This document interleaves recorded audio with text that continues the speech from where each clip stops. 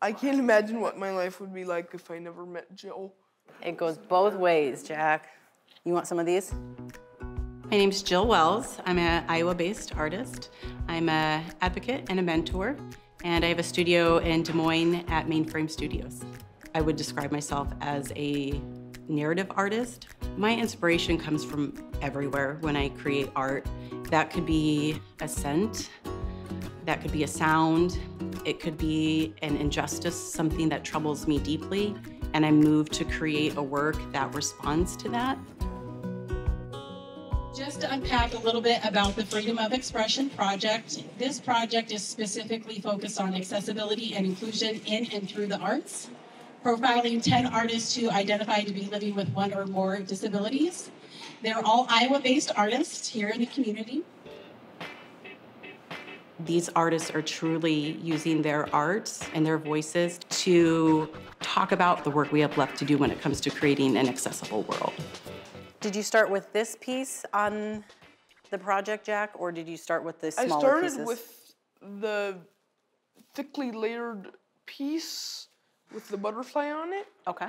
Jack Marren is an abstract artist working with the Freedom of Expression project. Okay, I've always wanted to do like an Aurora Borealis butterfly, combine the two into one piece. Right. Jack's work is all about color, shape, and movement. What I love about art is it goes deeper into people's minds than words do.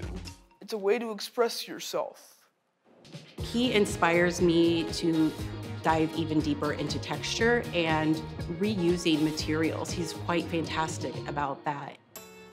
Where I might have a tendency to look at something as garbage or discard it, he has a tendency to look at that as art and find a way to reuse it and make something very beautiful. This one was a pour paint pedal. Let me see. Look at those tiny turquoise and neon purple cells I got in that. Very delicate. I know. Yeah, and it kind of feels like a crackle. I know. Yeah. Yeah, it does, doesn't it? Oh my gosh, look at how thick I get the paint on some of these.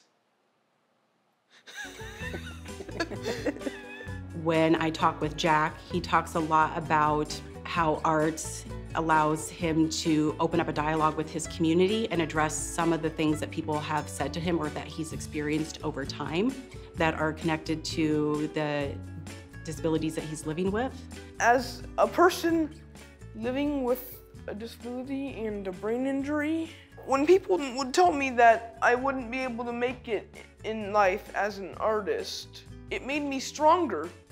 Like the saying, what doesn't kill you? Makes you stronger. Yep. Jack is a great example of how individuals thrive when they are connected with their community and doing what they love to do. People have always looked at people who have disabilities as broken. We're not broken people. I hope this makes people realize how strong we truly are. He loves to talk about his work, so he's just naturally skilled at connecting with the community. I made this Aurora Borealis mountainscape painting.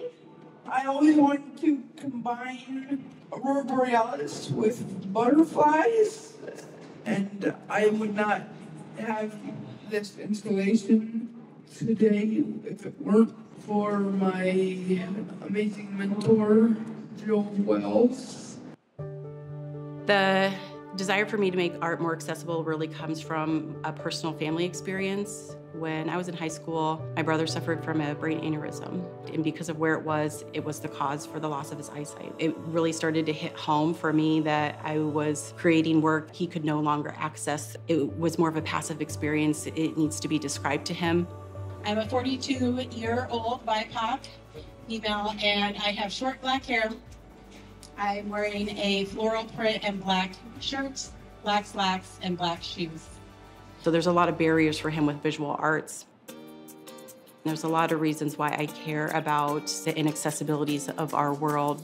Inaccessibility affects all of us, and I do not want to look back on my life with regret, and knowing that I was blessed with the opportunity and the abilities to do something about these things that troubled me, and I made a choice not to do it.